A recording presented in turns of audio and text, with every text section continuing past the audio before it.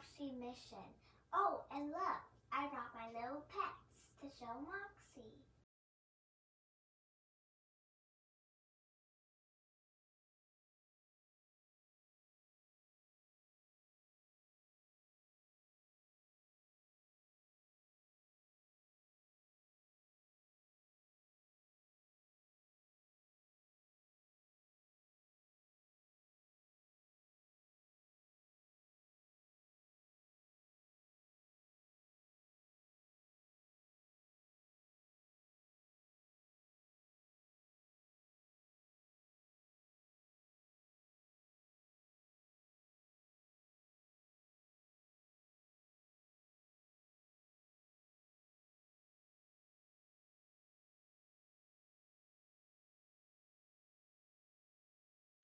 Moxie, please wake up. Hey, good afternoon. Over here. I'm over here. There we go. On this day, September 12th in 1940, teenagers in France who were looking for their dog found cave paintings that are more than 15,000 years old. Today's word of the day is prehistoric. The definition of prehistoric is relating to or existing in a time before history was written. Professor asks Selfie if there are any books about prehistoric times because he wants to learn more about dinosaur fossils.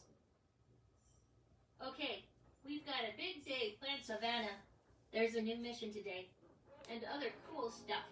But up next, a message from someone at the GRL. Say, Moxie, let's go when you're ready to get started. Moxie, let's go. Let's get started.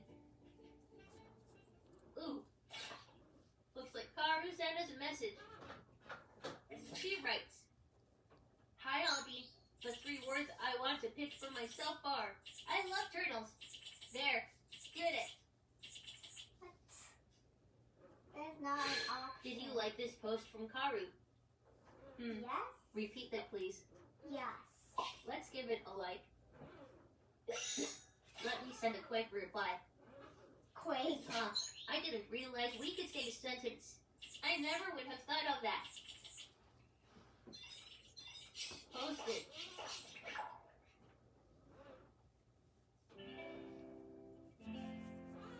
Let's enjoy the story together.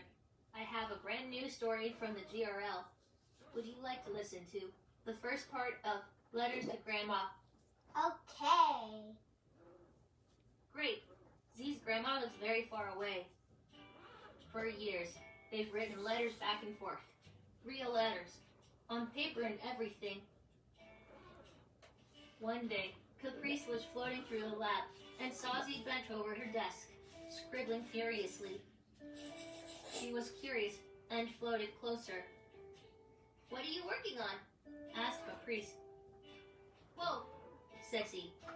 Floating is very quiet, and Caprice forgot to let Z know she was there. "Sorry, Z," said Caprice. "I didn't mean to startle you." "It's okay."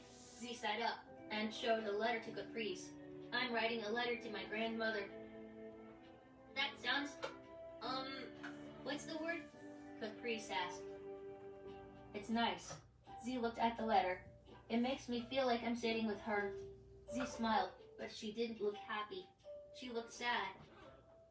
"Do you miss her?" Caprice asked. "I do. I haven't seen her in a long time," Z said. "Do you want a hug?"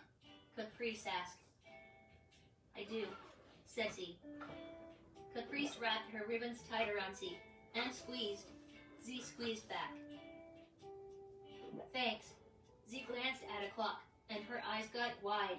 "Oh no, the mail will be leaving soon," she cried, and hurried to fold her letter up. The mail only went out once every couple of weeks at the GRL. "I can tape it to the dock," said Caprice. "I can float right there." "Please," said Z, putting the letter in Caprice's ribbons. "Hurry, and thank you." Caprice floated off as fast as she could go. The end for now. To be continued next time.